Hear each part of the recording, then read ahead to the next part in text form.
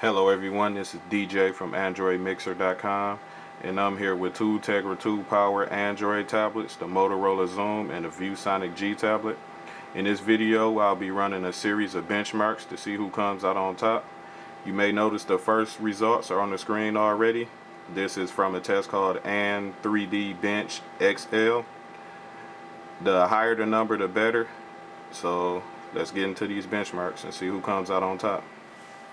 First up, the Motorola Xoom. It scored 24,403. Let's move it off to the side. The GTablet scored 24,647. So the GTablet just edged it out in its first test, but you can run this test a few different times and the results may favor either tablet.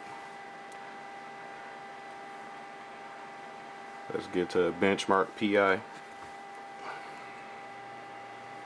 Oops. In this test, the lower the number, the better.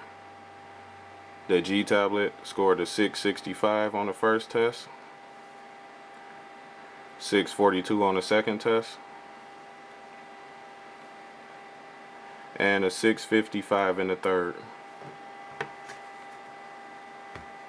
Now let's bring the Xoom back into the picture.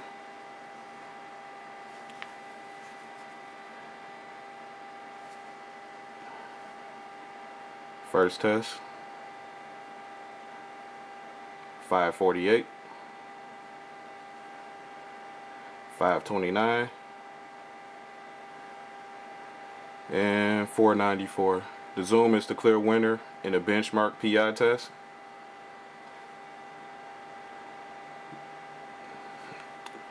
The benchmark PI test is mainly testing the speed of the processor. Now let's go to another processor speed test. This is LinPack. You may all be familiar with this test. Let's run the first one. See what we get. 35. 35.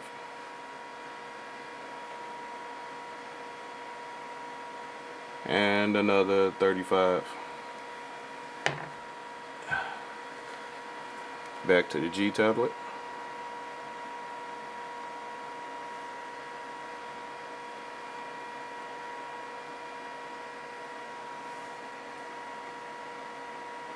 First test, 33, 36, and 37. The GTablet edges the Xoom and the LinPack scores. Let's go to everyone's favorite test, quadrant. Let's get it going on the GTablet. Sit it down. Bring the Xoom back into the picture.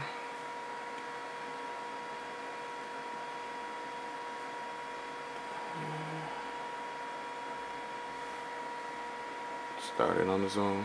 I'm going to try to get them both into the shot here.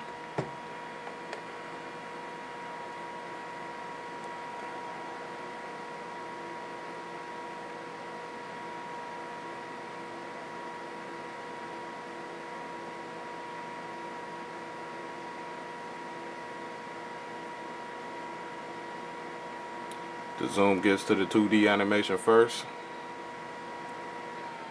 breezing through the 3D animation.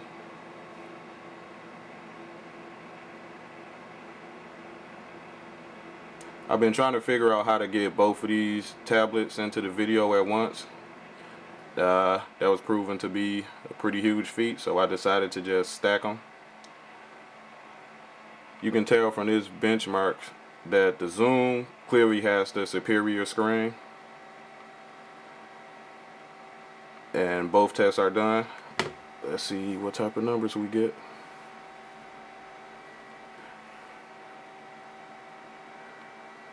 The Xoom comes in at 1896.